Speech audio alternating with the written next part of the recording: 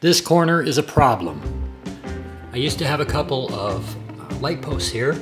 I removed those because every time a car would come along, the car would, if it was just a little bit over speed, it would go out and give it a good whack. This one, this light, is pretty much on death row. It will likely come out. But before it does, I have this Cecil rope here that I have been using for landscape throughout the rest of the track. And I'm working on using this as a barrier, essentially.